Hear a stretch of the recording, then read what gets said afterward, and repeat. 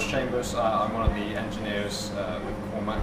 Over the summer holiday we installed this kitchen along with KVK who did a lot of the renovation works, and it's opening here today to the public. My name's Nick Ilsley, I'm the head teacher at Stithians school, and we're absolutely delighted with our new kitchen. Previously we had our meals provided by a local school and transported in.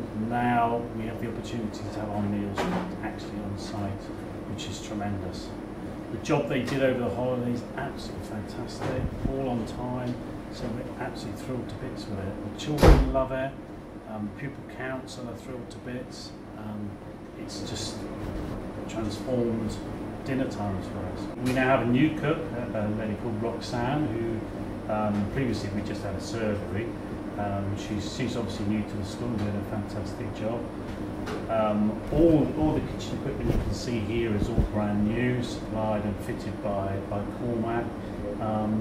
And all the building work was KPK, a local building firm who've done an amazing job actually in transforming a relatively small space into what you can see today.